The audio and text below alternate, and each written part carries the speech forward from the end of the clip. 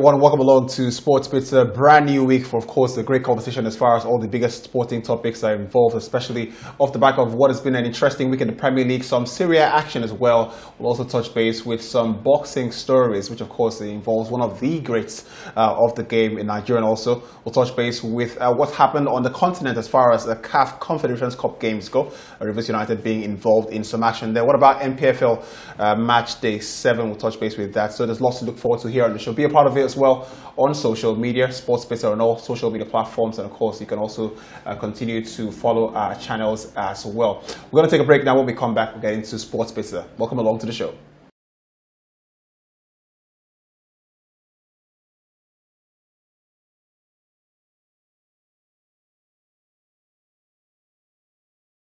Welcome back to Sports Bits, and of course it's great to have Falana Adeyini as always. Great to have you here because look, every time we get together it's always a great chat with the guys here, and if you're just joining us for the first time, you're welcome along to Sports Bits.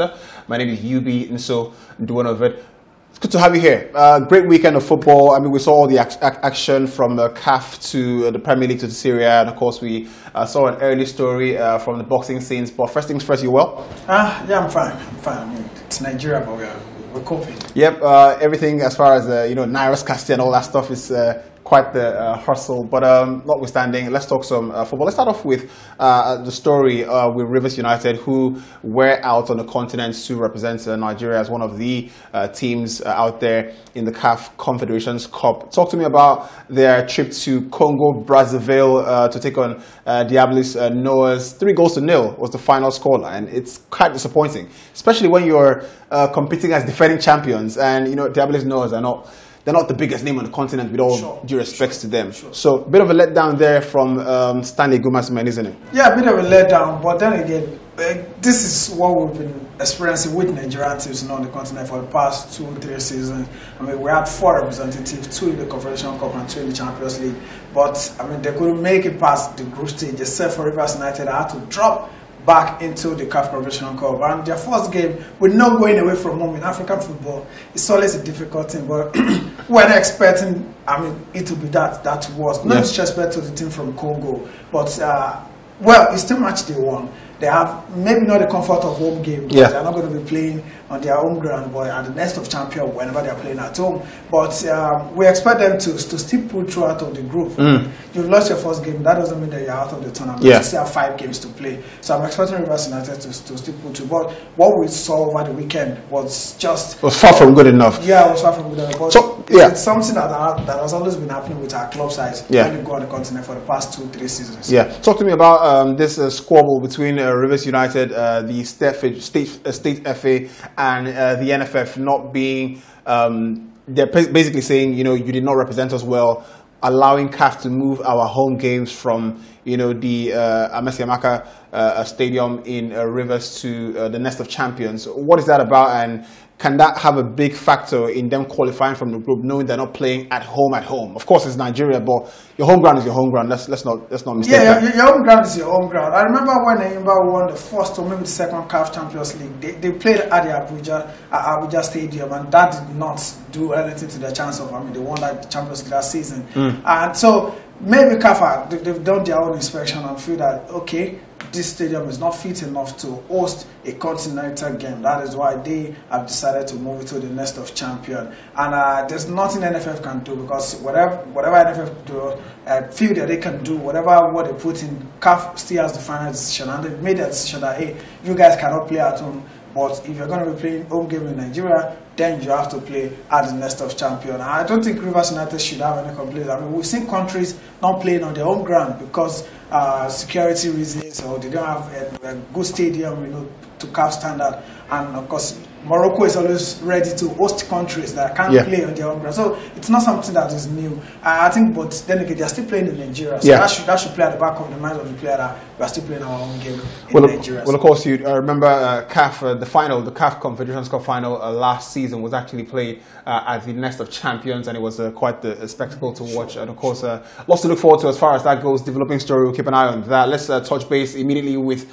other teams in the NPFL. Match day 7 saw some some incredible games. Talk to me about that, because we've seen Bendel Insurance slow down a little bit. 2-2 draw away from home against Shooting Stars is not a bad result. But of course, what makes this raised eyebrows, because Gombe came to their stadium, in Edo State and drew there. So back-to-back draws for Bendel Insurance, and of course, it still means they're top of the table in Group A of the Abridged League format, 17 points. Any worries, or it's just, they've set the standards too high for themselves? Well, if there's any worry for Bendel Insurance, is that it's like a Yimba are now picking points right now. And just like I said, going away from home in the Nigerian League and picking points, even if you get a draw, it's something that is commendable. But now they haven't lost a game all season still. They've not lost a game all season, but the danger of drawing games is that I think you're getting the point. You're getting the point, but your opponent. But of course, you're getting a point. Yeah, but then again, you've lost 2 points. The last 2 games they've lost 4 points, gained 2 points. But Ayimba have managed to get 6 points, from the last 2 games. So we have been able to cut the lead of Bendel Insurance to, I think, to a point or two. 4 points gap actually. Over 4-point gap, and they're gradually closing in. But then again, they're still unbeaten, and I think that is something that they will give other teams a concern in the league. And I think apart from the game against Gombe United, they scored 2 goals away from home, so that's something that Bendel Insurance should be happy about. But the chasing part really need to do a lot. Talking about Aqua United, Yimba, and of course Remo Stars, who also draw points over the weekend. Matter of fact, the first 6 teams in the Group A of the Abridged League format did not lose any game. So it's a bit of a very stiff competition there in that regard. Talk to me about Aqua United, who managed to get a draw away from home as well at Maiduguri. That's a tough place to travel to, let alone pick up any points. El Kanemi Warriors 1-1 was the final score there. It's going to be really tough, to qualify from Group A. It looks like this is where the real battle is. It's not as competitive in the Group B, where you've got likes of Louis Stars, Abia Warriors, Bielsa United, and Sunshine Stars. So Group A is certainly where the big hitters are. There are 6 champions, 6 previous champions in that Group A. And when the draws for the Abridged League came out, like a bit of imbalance, in the appearance. When you look at the Group A, you have big teams. Not disrespect to the teams in Group A, but they should have taken maybe a Yimba or Remo Stars and put in the Group A. Maybe that would have made the group a bit more competitive. But it's like all eyes are now focused on the Group A. And we're keeping our fingers crossed. Early signs is telling us that Bendel Insurance are going to qualify for the playoffs. So who is going to join them? We thought Remo Stars were going to be the second team, to qualify from that group. But Remo Stars now they're not picking points. So it's still open. But I think my bet is on Bendel Insurance to qualify from the. Well, of course, 7 games played, 11 more to go for all the teams across the NPFL divisions. Of course, Rivers United, who are defending champions, were not in action off the back of being involved in some continental assignments. What about Lobby Stars, who currently top the table in the Group B? They've got 16 points, and of course, they're coasting at the moment. Abia Warriors as well have got 13 points, I beg your pardon, and are currently a second. Rivers United in third, and they lost their last game, if you must know, to Doma United. Let's pick up the pace now, get away from all of that local story, and get on to another local lad who is international nowadays. Let's touch base with that boxing story which broke last week. April 1st is the date that's been set for Anthony Joshua to fight Jermaine Franklin.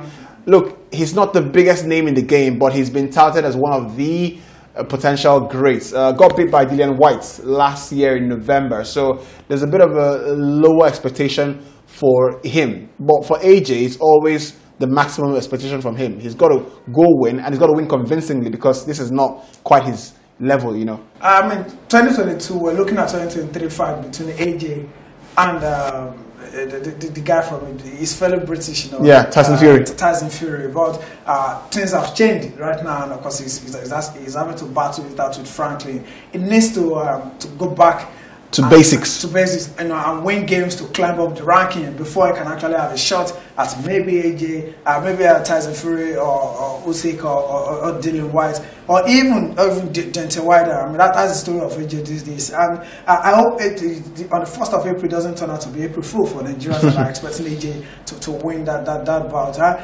Franklin is not a big name compared to AJ with the world of boxing, so everyone is expecting AJ to win this particular one. Same way you expected him to beat Usyk. That didn't turn out well. But I'm looking at AJ winning.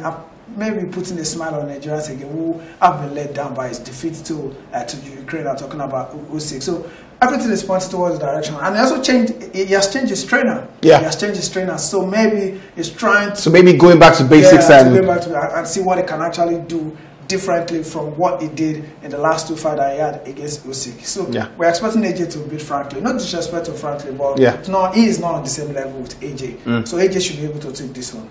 Well, of course, Anthony Joshua, one of the international athletes who's brought lots of interesting times to Nigerians, sports lovers, and of course we would be keeping an eye on everything involving Anthony Joshua going into that massive fight a couple of months away. But yes, we are certainly looking forward to that in full swing. Let's get away from that now. Let's get back to football, interestingly, on the European scenes, and we're better to start with than Real Madrid, who are now club world champions. It is almost a given in the last couple of years, that the team that wins the Champions League in Europe goes on to win the Club World Cup. We saw a couple of African teams there. We saw Wydad in the tournament earlier, and he got knocked out. I think we saw Al Hilal as well. Al Ahly, I beg your pardon, got knocked out by Real Madrid. Then, of course, couldn't go on to win the third place. So a bit of a shame in that regard from the African point of view. But Real Madrid there was no doubts entirely. Yeah, no doubt.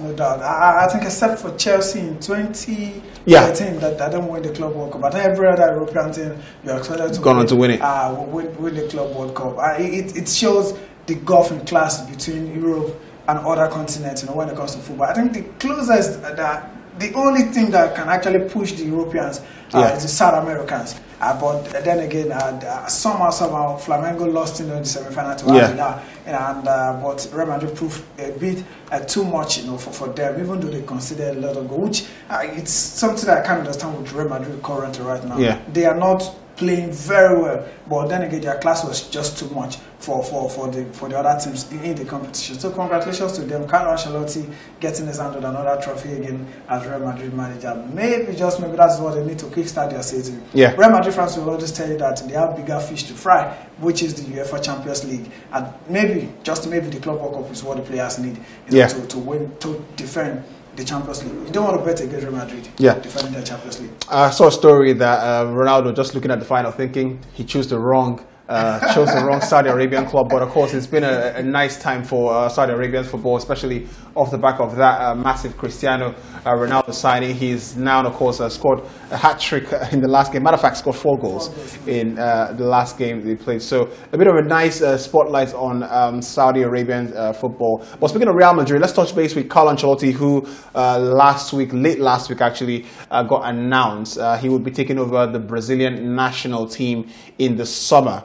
Now, that is quite the step up, because there's Real Madrid in club football, who are the apex club, if you want to put it that way. Then there's Brazil, which, in my opinion, I'm not sure you agree, but it is the biggest job in national team football as well. So I mean, this is a man that's made for the pressure cooker for sure. He likes the big job, he likes the big task, but how does that affect their season? Does it affect it, if at all? No.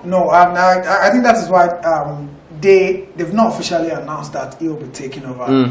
Probably out of respect, that allowed the man to finish his job. And he has even come out to debunk that story that I won't be taking over as Brazil coach. That he has a contract with Real Madrid. But I mean, when Brazil comes calling, and just like you said, the biggest, Joshua, Real Madrid are the biggest when it comes to club football.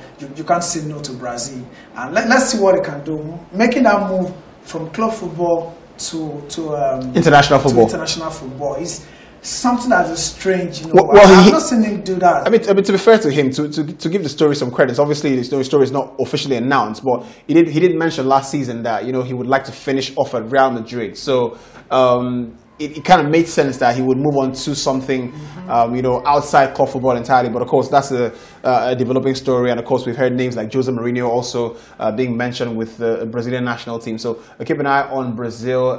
The wait for an international tournament continues for Brazil, World Cup to be precise, because they've won the Copa America on a couple occasions. Let's get away from that now. Let's touch base in Spain, because this week sees some Champions League football. Of course, Real Madrid are in action as well, so expect them to bring in some interesting games there. Barcelona won last a couple of days as well. They put together a nice couple of runs, and interestingly, they played Manchester United in the Europa League playoff on Thursday. And when you think about that, right, and the form they've been in, if you just suppose that with United, who have not quite been firing on all cylinders, you know, of course, no thanks to injuries to Casemiro, red card to Casemiro, and of course, injuries to Christian Eriksen and some key players there.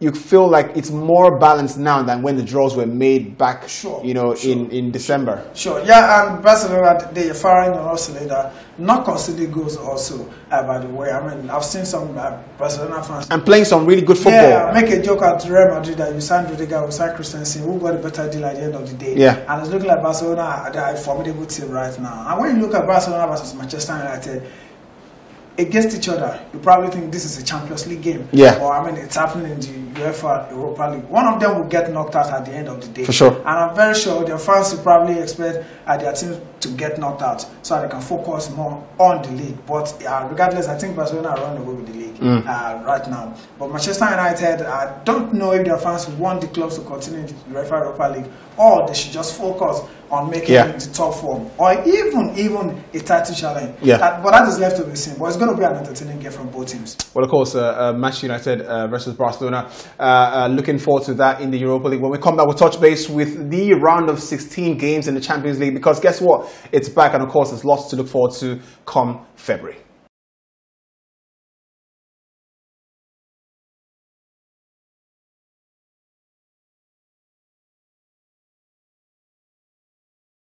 Welcome back to Sports Pizza, and boy, are we excited to have the Champions League back this week. And what a stats-packed and, of course, a superstar-packed action week for football. We just touched base with Barcelona, who are, of course, albeit in the lower tier of European football. Let's touch base with Real Madrid against Liverpool. Those are two teams that are not quite, firing on all cylinders. Liverpool really struggling, must be said. But, I mean, how many times have we in the past seen Real Madrid, or Liverpool, beg your pardon, really turning the style in Europe? They're really big European football club, but Real Madrid defending champions, there's a lot to give in that game, isn't it? Yeah, and the good thing for Liverpool fans is that most of their players are getting back, to fitness. Diogo Jota is back. That must be really nice. Really, really nice, because Gakpo and Darwin Núñez can't find their scoring boot right now, and Salah is also not firing. I think. Just like you said, the Champions League is a different ballgame entirely. Yeah. But then again, they are facing the Real Madrid, who also, just like I said earlier on, they have the bigger fish to fry, which is the UEFA Champions League. Yeah. So, but I think looking at both teams and how they've played this season, I want to put my money on Real Madrid to get past Liverpool in this particular round. First game against Liverpool versus Real Madrid at Anfield, and that will be quite the game. What about what happens with PSG and Bayern Munich? That is the tie of the round of 16. Now, of course, when that tie was made, you got the sense that, depending on what happens in the World Cup, one of Lionel Messi or Kylian Mbappe would be happy or unhappy. But it feels like, they haven't quite come back to the same level. Of course, Messi is scoring some incredible goals.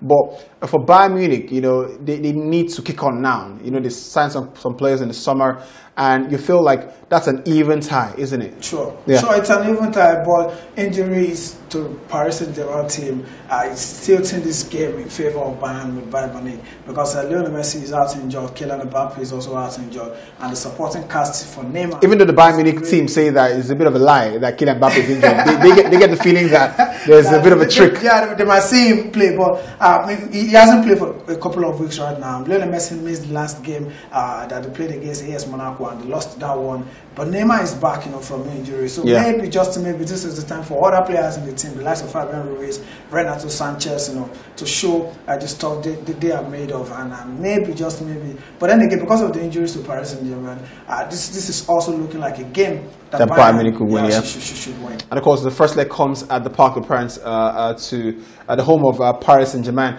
What about another big game to look forward to? Well, you've got to talk about Chelsea and Dortmund, because look, and traditionally you say Chelsea should beat Dortmund, but Chelsea have not quite been firing. And I've heard some people say that, Graham Potter is maybe on his last legs there, which is a bit of a change in ideology from what we spoke about a couple of weeks ago. But Dortmund are not doing too badly themselves, and it looks as if that would be a very interesting game to look forward to. Ever since we came back from the World Cup break, Dortmund, they've been firing, and they won their last game away from home, 2-0 against Werder Bremen. We've seen Chelsea struggle, in the past in the league, and they go on to win the Champions League. 2012 is a case study. 2021 is also a case study. Struggling in the league and winning the Champions League. Will that happen again this season? That is left to be seen. But Chelsea fans, I have this feeling that they want Graham Potter to leave the club. Right. Because they feel they can't cook with the players they have. One thing's for sure, though. The surest route to the Champions League next season is to win it this year. So I see Chelsea fans, making parallels to the previous season. Oh, that's for sure. What about Napoli away at Frankfurt in Germany? Victor Osimhen, how many goals he's got now? 17 in the league in 18 games. And how many points gap now? Look, these guys are on fire. Are they the best team in Europe at the moment? I think they're the best team in Europe right now, followed by Barcelona. Arsenal a couple of weeks back were, in that mix, but they've dropped points in the last 2 games. So nobody cannot drop points. They just can't drop points. And it's a sad thing that they're playing against Frankfurt, because Frankfurt has definitely going to get whooped. I'm very sure of that. You can't bet against Victor Osimhen not scoring. You don't want to do that. You don't want to do that. You get the sense that if you're a betting man, he's one of the surest bets on the market at the moment, and that's a great thing there. What about Erling Haaland, who's we hear might not be available for Man City, and of course there's lots to look forward to as far as stats and action-packed midweek goes for some European football, and it's great to have the Champions League back, isn't it? Great stuff there. Just going to ask you, it's still far away, but who's going to win the Champions League this season? Real Madrid, Liverpool, Bayern Munich, PSG? I'm looking at Bayern Munich winning the Champions League. Right, great stuff then. Well, trust you enjoyed Sports Pizza Moment of the Week. Well, you can be sure to follow us on social media across all social media platforms, Twitter, Facebook, Instagram, of course. Sports Pizza is the handle. And also, you can send us an email if you have some comments to make. And of course, if you wish to be a part of the show's sponsorship formats, we'll be delighted to read those emails and reply back to you. Falana Ade, always a pleasure to talk to you. And of course, the return to the Champions League is incredible. And hopefully next week, we'll touch base with all the results then. Yeah? Great stuff. My name is Yubi, and so I hope you enjoyed this episode of Sports Pizza. We'll see you very soon. Bye-bye.